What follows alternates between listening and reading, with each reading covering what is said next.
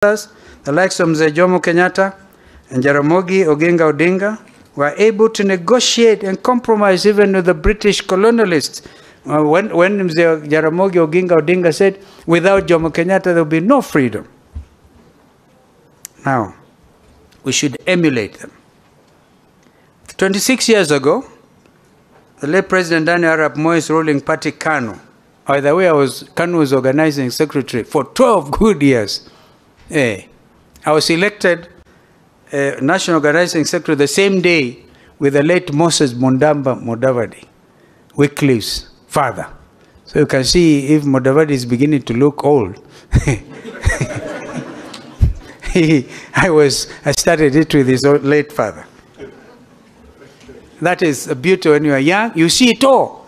And I therefore can pass this information, this wisdom, sometimes lack of it, depending on how you look at it, to the younger leaders.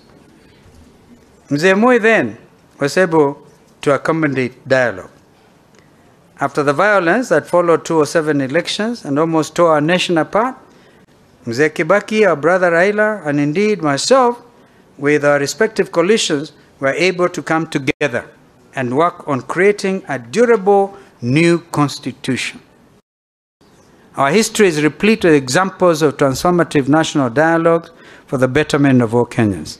We at Azimio la Umoja One Kenya Alliance Coalition remain optimistic that these bipartisan talks, which should conclude with a report handed to both my friend William Ruto and my brother here on November 22nd. We are very clear. We don't want to stay there for longer than is necessary. And some of them say we are paid huge sums of money. I have not seen a cent.